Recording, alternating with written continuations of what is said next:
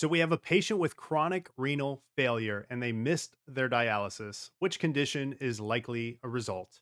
Would it be A, hypokalemia, B, hyperkalemia, C, hypotension, or D, metabolic acidosis? Now remember, with end stage renal disease, these patients aren't filtering their blood appropriately and they're not able to get all of these excess electrolytes out of their body.